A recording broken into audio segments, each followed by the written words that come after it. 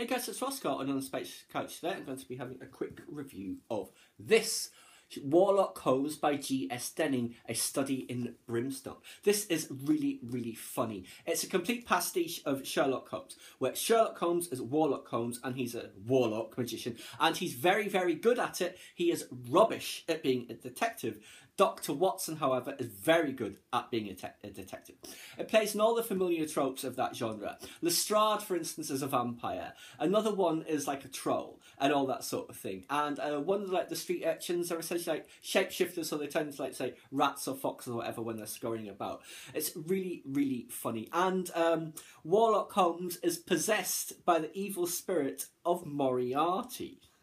No prizes for guessing what happens at the end. That spirit gets released. But yes, it's a really, really fun read. I ripped right through it very quickly. It's wide open for sequels and it ends on a cliffhanger, and I'm very much looking forward to the next one. I thoroughly recommend it to you. If you like Victorian, steampunk, mashup, Sherlock Holmes, all that sort of stuff, you will enjoy this. Please subscribe to my channel if you enjoyed this content. Leave me a comment suggestion for upcoming topic or book or whatever you'd like to see me discuss, or like the video.